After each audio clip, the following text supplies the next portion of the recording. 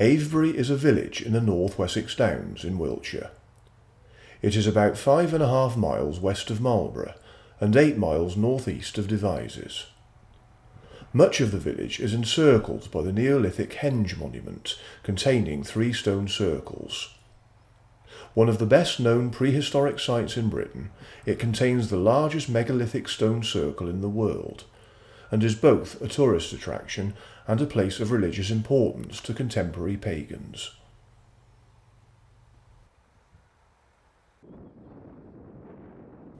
Constructed over several hundred years in the 3rd millennium BC, during the Neolithic or New Stone Age, the monument comprises a large henge, a large circular bank with an internal ditch, with a large outer stone circle and 2 separate smaller stone circles situated inside the centre of the monument. Its original purpose is unknown, although archaeologists believe that it was most likely used for some form of ritual or ceremony. The Avebury monument is part of a larger prehistoric landscape containing several older monuments nearby, including West Kennet Long Barrow and Silbury Hill.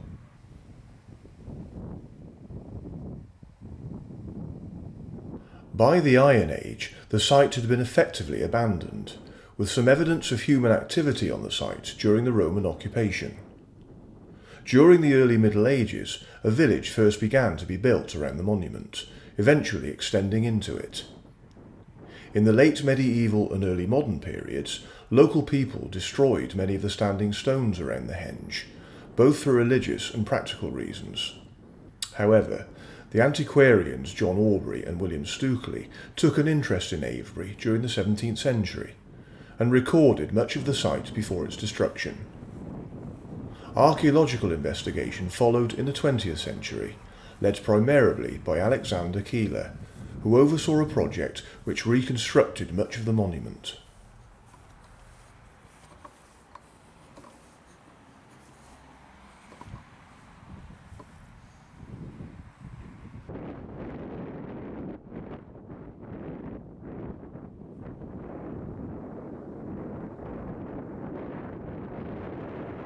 Well, it's great to be here in Avebury.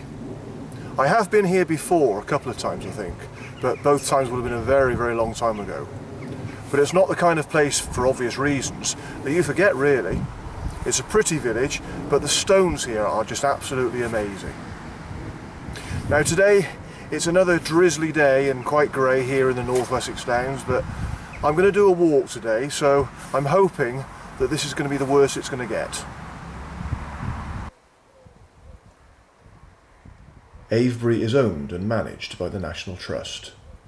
It has been designated a Scheduled Ancient Monument, as well as a World Heritage Site. I followed the path that ran along the top of the henge. This circular bank measures over 1,000 metres in circumference. The henge's construction was a huge task. The ditch was cut through hard chalk with antler picks and stone mauls, and it is estimated that over 90,000 cubic metres of material weighing 165,000 tonnes was excavated. It has been speculated that it was likely built for defensive purposes.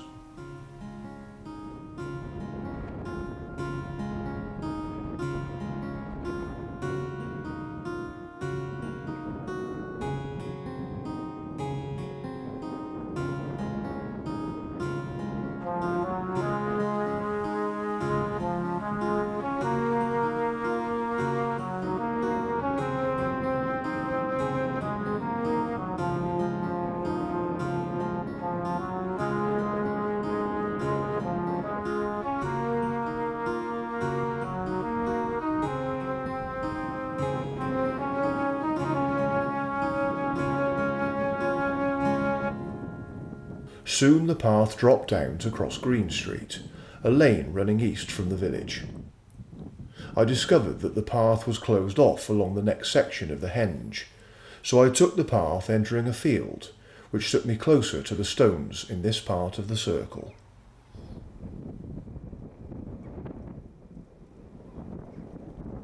The stone circle has been used several times as a filming location. It was used in the 1972 short film Lucifer Rising, and for the 1998 film Still Crazy.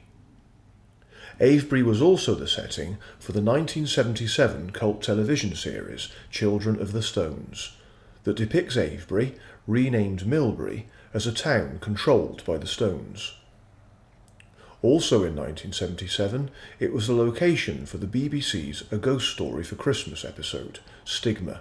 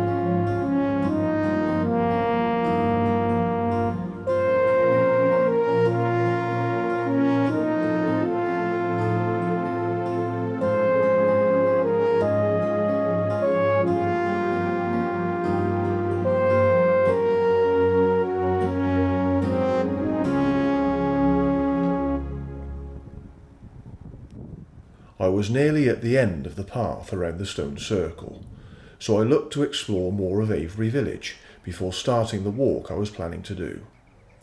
However, the rain was not looking like it was going to stop anytime soon, so I was beginning to have second thoughts.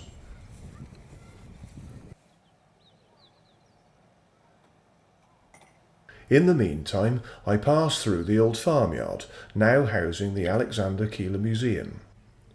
It contains the remains of a prehistoric child called Charlie, who was found by Alexander Keeler. The museum houses one of the most important prehistoric archaeological collections in Britain.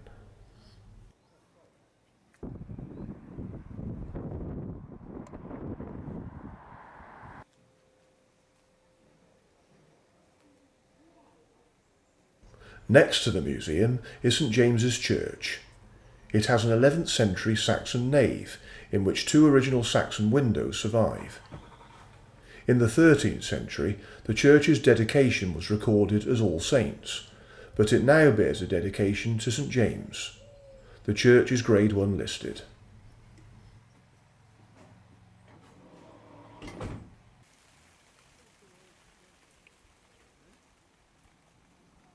Well, although I'm having a really nice day wandering around Avebury, this rain is proving to be a real pain in the arse, so I'm not going to do the walk that I was planning to do. So what I'm going to do instead is just continue enjoying Avebury, and I might have a little look around Avebury Manor. I was disappointed about the walk, but I felt it would have been daft of me to attempt it in this weather. So with my mind set on not doing the walk now, I took a more leisurely wander through Avebury village.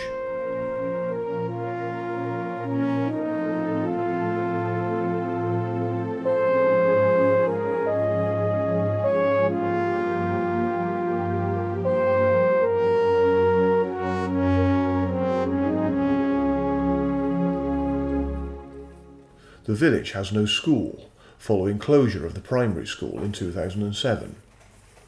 This school, on the High Street opposite the church, began as a national school in 1844, then was rebuilt in 1849 and enlarged in 1873. In 1970, a new school was built behind the original, and the old building became a social club for the community.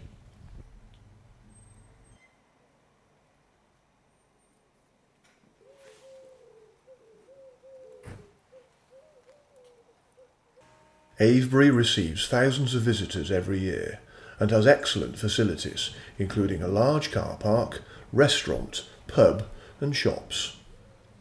The Hen Shop, which is not owned or managed by the National Trust or English Heritage, is one of the only independent businesses in the World Heritage Site, selling its own stock, including jewellery, clothing, dowsing rods, minerals, fossils and books on a variety of subjects. Next door is the Avebury Community Shop, the main village store.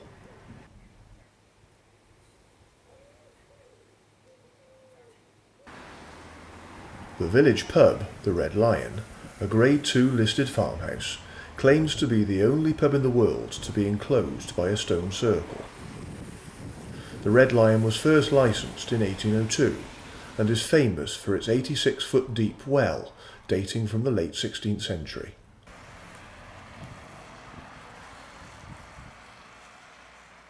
And whilst the weather is proving to be unpredictable, I think it would be rude of me whilst I'm here in Avebury not to try a local ale from the Red Lion Inn.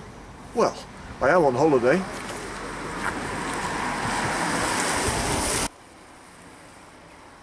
And that's exactly what I did. I enjoyed half a pint of ale called Avebury Well Water, which went down nicely as I sheltered in the cosy bar from the rain.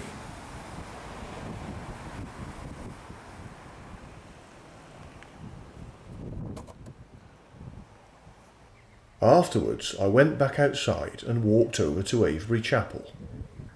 Until recently, it was a place of worship and was also used as a tourist information centre, but this closed in 2011, and with a dwindling congregation, the chapel was put up for sale in 2015. Thankfully, the National Trust stepped forward and purchased the chapel to secure its future.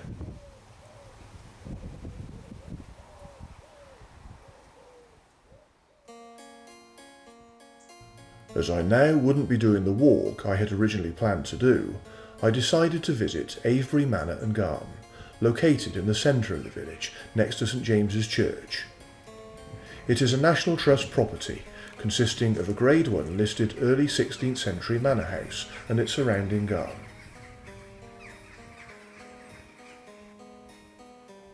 In 2011, Avebury Manor was the subject of the BBC One television series The Manor Reborn, in which the house was refurbished by a group of experts in collaboration with the National Trust.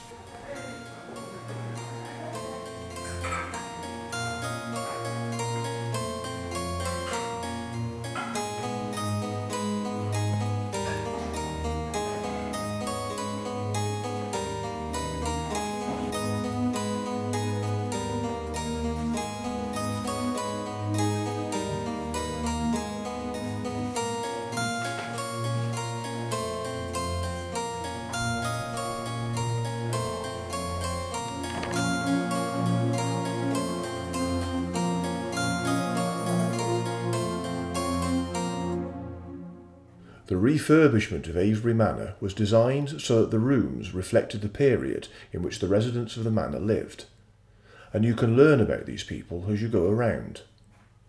Furniture and objects were either recreated by modern craftsmen or genuine antique furniture was restored. All the new furniture needed to be made strong enough to be used, sat on and touched.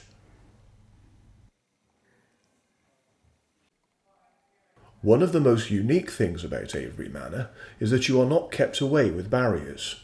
You are encouraged to sit on the furniture, lie on the beds and play snooker in the billiard room.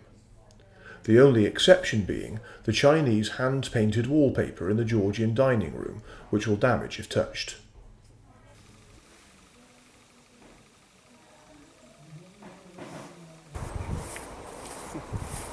Well, now that I've come outside of the manor, it's brightening up now.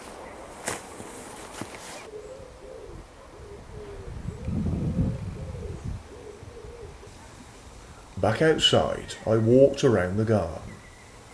This delightful garden is arranged as a series of rooms, each with a different character, including kitchen garden, topiary garden, lion's walk, church garden, east garden, half moon garden, orchard, monk's garden and south lawn. The garden is a wonderful place to relax and enjoy. As I walked around to experience the garden's beauty and tranquility, what particularly fascinated me was its exhibition of wonderful outdoor sculptures.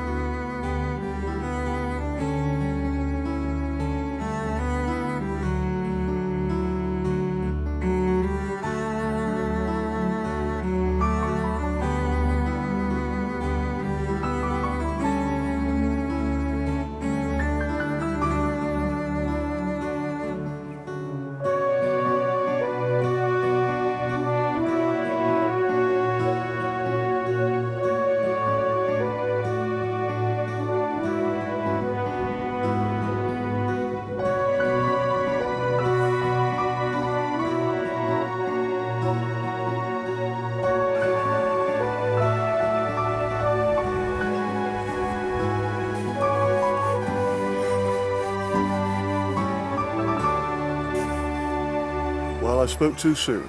It's drizzling again. Never mind, it's still lovely here.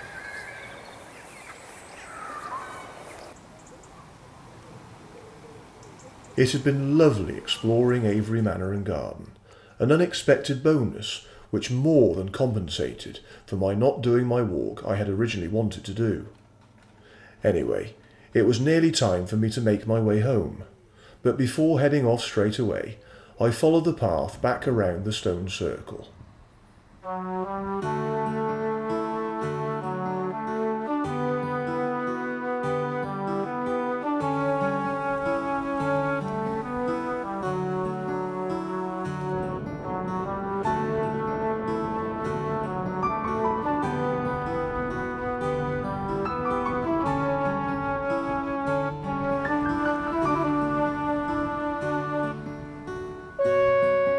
Well, despite the wet weather, I've still had a great day here in Avebury. I didn't do the walk that I'd planned to do, but I managed to come up with a good alternative. I can always find something else to do if the weather turns bad on me. It's been really nice exploring the village, because I'd forgotten how nice Avebury village is. Avebury Manor was interesting, and of course the highlight are these wonderful ancient stones. I do hope it's not too long before I return to the North Wessex Downs.